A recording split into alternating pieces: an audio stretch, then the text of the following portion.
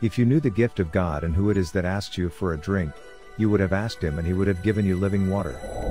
Sir. The conversion of the Samaritan woman.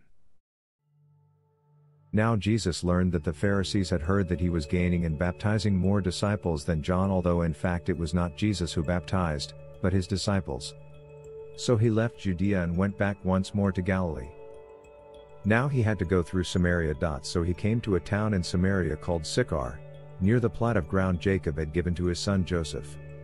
Jacob's well was there, and Jesus, tired as he was from the journey, sat down by the well. It was about noon. When a Samaritan woman came to draw water, Jesus said to her, "Will you give me a drink?"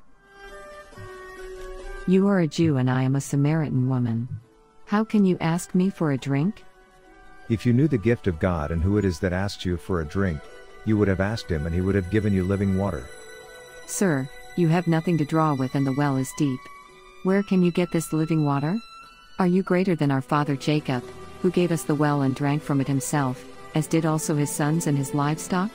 Everyone who drinks this water will be thirsty again, but whoever drinks the water I give them will never thirst. Indeed, the water I give them will become in them a spring of water welling up to eternal life. Sir, give me this water so that I won't get thirsty and have to keep coming here to draw water. Go, call your husband and come back. I have no husband. You are right when you say you have no husband. The fact is, you have had 5 husbands, and the man you now have is not your husband. What you have just said is quite true. Sir, I can see that you are a prophet.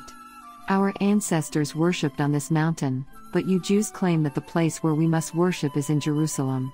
Woman, believe me, a time is coming when you will worship the Father neither on this mountain nor in Jerusalem. You Samaritans worship what you do not know, we worship what we do know, for salvation is from the Jews. Yet a time is coming and has now come when the true worshippers will worship the Father in the Spirit and in truth, for they are the kind of worshippers the Father seeks. God is Spirit, and his worshippers must worship in the Spirit and in truth. I know that Messiah, called Christ, is coming. When he comes, he will explain everything to us.